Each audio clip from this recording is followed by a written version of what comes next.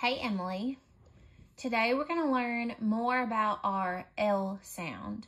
So, you already probably know the light L sound because you've been working on that. That's the L sound.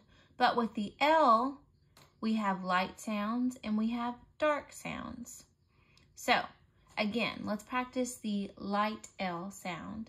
That is when your tongue is on the tip of the back front of your teeth, and then you press it down, and then you go with the other syllables in the word, but we're just gonna work on the particular L sound, so it's L.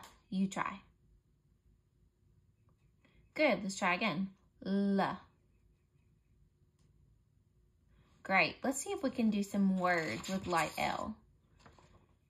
So the word love is a light L sound. Try pronouncing the word love. Good, one more time, love. Good, make a sound as you push with your tongue.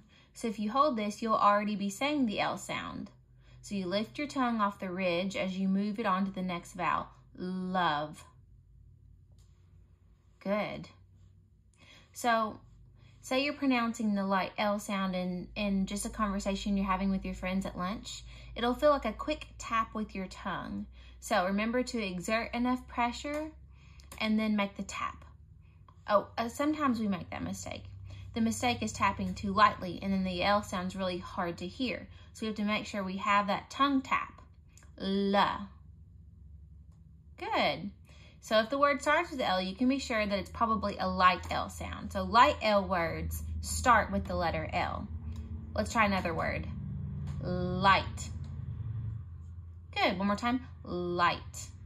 Awesome. Last. Good. Look. Awesome. What about in a sentence? Larry left behind a long letter for his friend. You try. Almost. Let's try again. Larry left behind a long letter for his friend. Good, so much better. Did you feel those tongue taps? Awesome. Let's talk about the dark L sound. So the dark L has its own symbol. It looks like this. Sometimes it's lumped in with the light L, but dark L sounds come at the end of words, like ball. So the sound is ul. Can you try that with me? Ul. Good. Again. Ul. Great. Try the word ball. Good. Ball. Now there are some tricky things to the dark L. For example, like after a vowel or the letter Y. So there's always a vowel before the dark L sound. So it can be tricky to pronounce the dark L on its own, but when you say a vowel first, it makes it easier, like the A in ball. All. You try. Good. So for the actual dark L sound, you move your tongue so that the tip is reaching up and it's close to that little bony ridge behind the front teeth, you see? Yeah, but not touching. So at the same time, the back of your tongue would be arching up a little towards your soft palate. All right, use your voice now. So you know you're doing it right if you can feel the constriction in your throat as you make the ul. Sounds kind of like deep down in here. Yeah. So the easiest is to spot placement for the dark L at the end of words. So let's try a different word. Almost. Good. Almost. What about milk? Good. Milk. Awesome. One more. Salt. Salt. Good. Let's try it in a sentence.